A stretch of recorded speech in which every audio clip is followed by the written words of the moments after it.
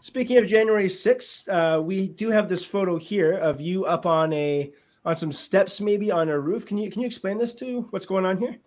All right. So just some quick January 6th context.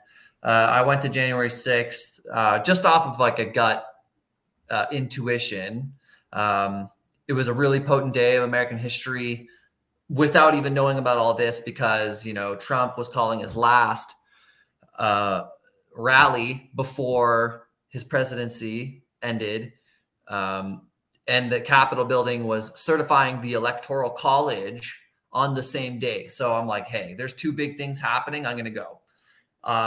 It ended up, there was a whole ton of people leaving Trump's speech, which was actually at the Washington Monument, which you can see in the photo. And people were walking over to the Capitol. And I walked over to the Capitol, and just due to the nature of photography and being close to the action brings out the intimacy, I was right near the front of where the agitators pushed past the police. So I was one of the first 100 people up on the building. And this is on the northwest side of the Capitol building. You're going to have to go look at a map yourself. But this was, I think, about an hour and a half up on the building. And I just turned around, and this is on, it's on some sort of granite steps overlooking like the middle.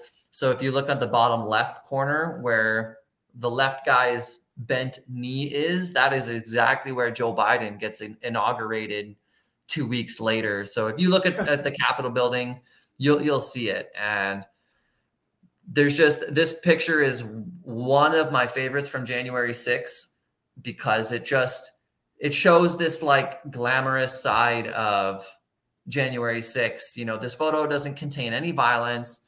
There's no narrative you can ram into this picture. Nobody's being hurt. It's just people very triumphantly waving the American flag up on the building.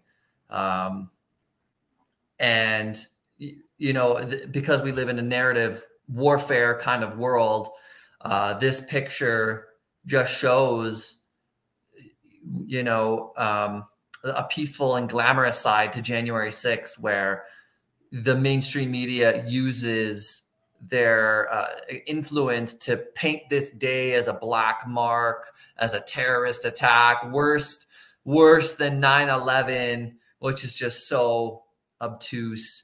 And this picture just shows some power and some glamour, I'd like to say. So it kind of flips.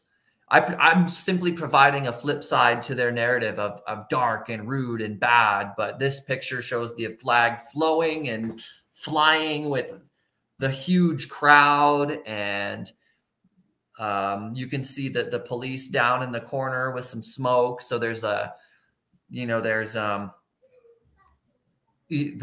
Americans and the police. There's a little bit of push pull with, you know, who what's it in stories? It's called like the antagonist and protagonist. Thank you. Yes, it's got a lot of push pull. It's got triumph. It's got flow, motion, power.